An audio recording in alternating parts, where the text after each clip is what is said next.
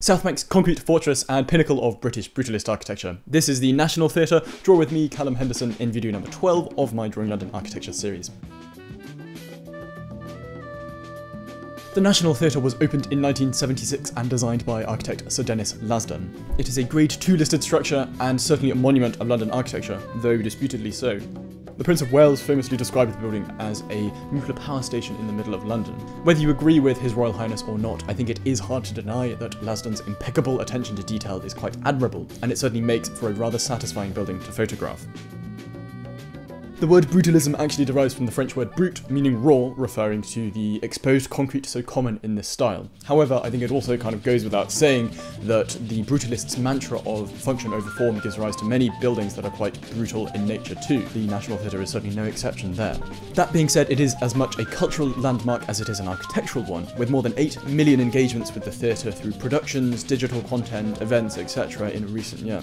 Even as a simple social space, the National Theatre and the whole of the Southbank Promenade is as buzzing and enriching a place as any in London. It is a definite must for the tourist's bucket list and the perfect spot for a romantic evening stroll. Do you like the National Theatre building? Let me know if you think it's an icon or an eyesore in the comments, and whilst you're there, remember to subscribe. Music for this video is a little bit different to the rest of the series so far. With the National Theatre opening late into the 20th century, there was a real wealth of musical options for me to choose from, so I went for something a bit more fun. There are actually 2 tracks in this video. Firstly, Sly by Herbie Hancock from the album Headhunters, released in 1973, and secondly, Opus Pocus by Jaco Pastorius from his self-titled album released in 1974. Herbie Hancock is an American jazz pianist and the mastermind behind jazz standards Chameleon and Watermelon Man. If you're not familiar with the Headhunters album, you absolutely should go listen to it. It's a fabulous album and ever relevant even to this day. Jaco Pastorius is often regarded as the greatest bassist of all time, and his dreamy, fretless bass sound remains truly unique and soulful to this date also.